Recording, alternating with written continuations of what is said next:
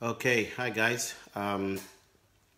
Great day. Number three success story today. So it's exciting. I'll post them online so you can see. And the lady who just got a job just now, it was important actually. I really wanted to take my time to kind of speak to her because she was overly excited and overly joyful about it.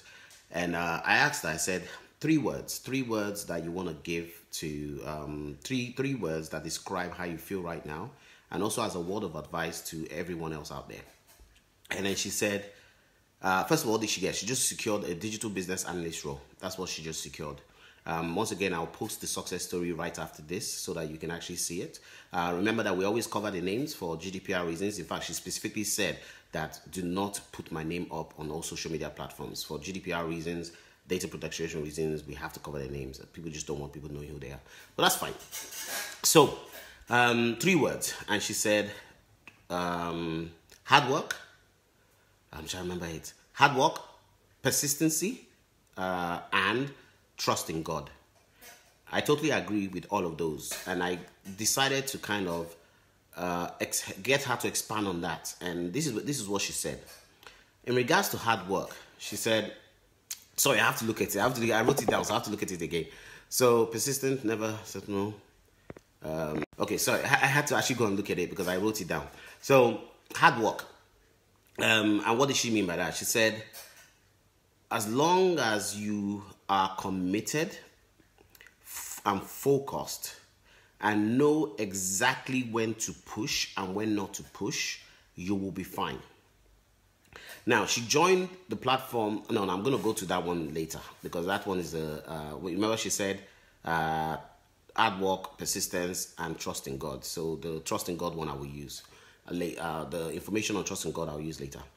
So she said, as long as you keep pushing, and just understand that Rome wasn't built in a day and you have to get your hands dirty, then you will succeed. So that was hard work.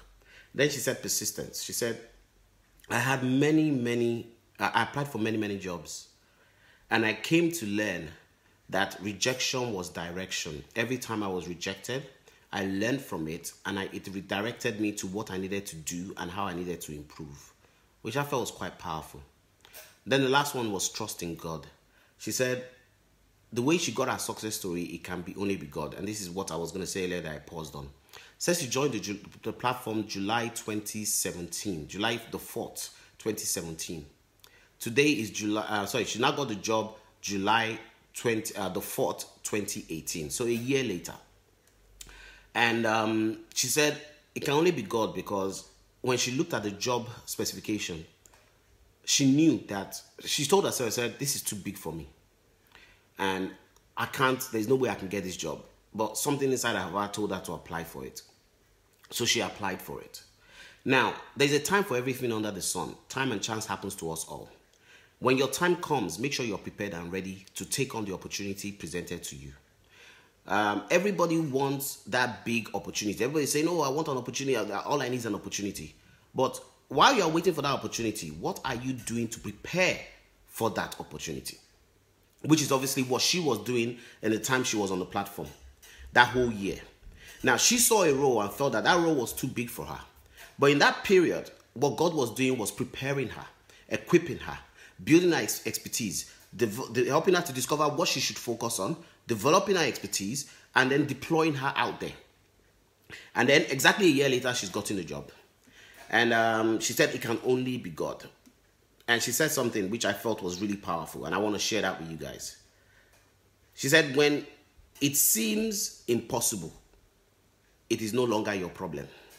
And isn't that amazing? Because if it's possible, then you don't need God for it.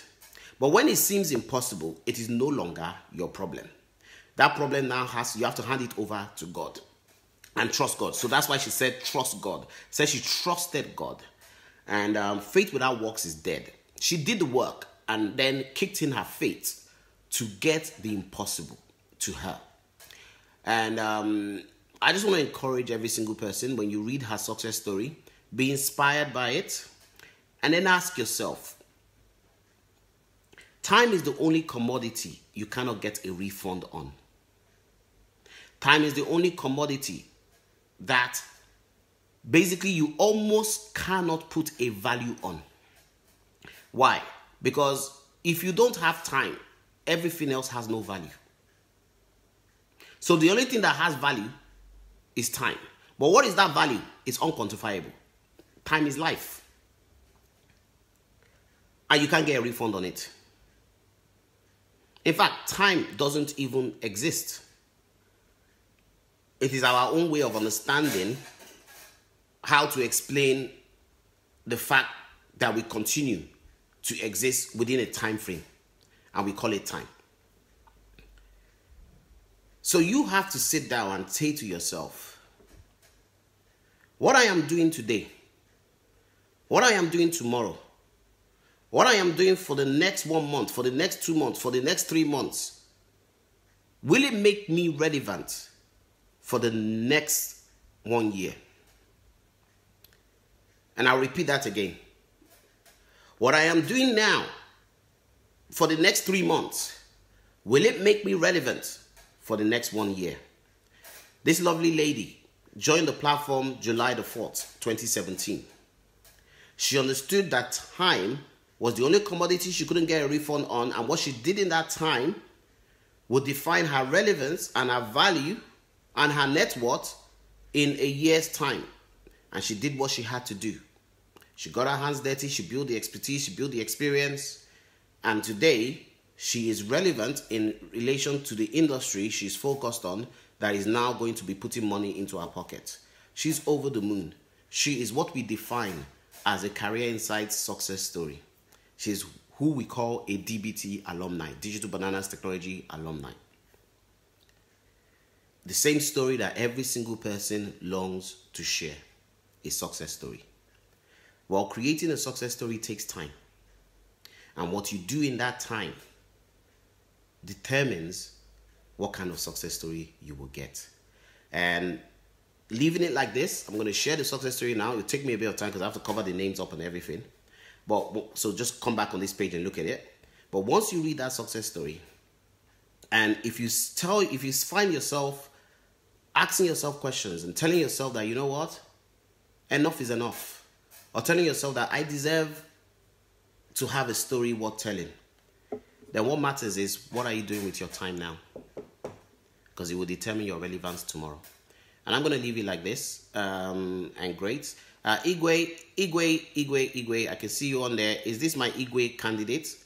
Success story candidate who is now a mentor, who is now also helping other people to secure their success stories. That's one of the great things about our platform. It's all about paying it forward. Someone secures a job, next thing you know, they're helping someone else to secure a job, which is really good. So if that's you, Igwe, shout out, because I know you have a success story from you. You mentioned that today. And I see Olin, alumni, long time no see.